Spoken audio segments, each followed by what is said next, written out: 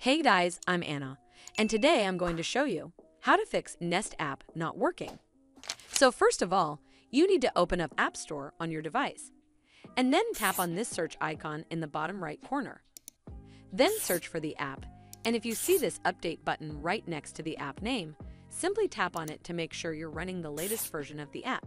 But if you still encounter this issue, then you need to clear App Cache. Go to your device settings and then scroll all the way down to General and tap on it.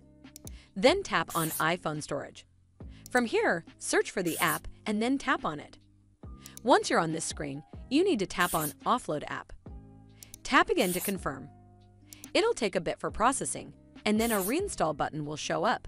Simply tap on it to reinstall the app. This should fix the issue, but if it doesn't, then you need to completely reinstall the app. Follow the on-screen instructions to navigate all the way to the app page. Once you're on this screen, tap on Delete App to uninstall the app from your device. Once uninstalled, open up App Store and then search for the app here. And then click on this Get button to install it back on your device. Hopefully this will fix the issue.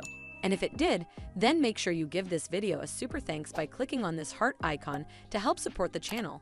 And don't forget to hit that subscribe button. We'll see you in the next one.